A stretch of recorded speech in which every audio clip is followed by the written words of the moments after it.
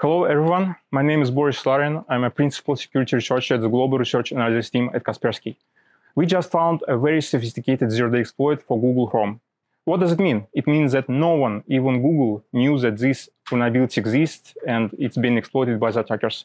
We found the exploit, we analyzed its code, we found the root case vulnerability, and we shared the detailed report with Google. All this was done very quickly, just in a matter of 1 or 2 days.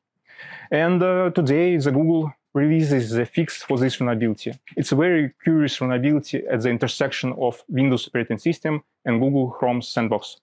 So as soon as it's up, please install it. We call this attack and the whole campaign Operation ForumTroll. If you are curious about who was behind this attack and who were the targets, please read our article.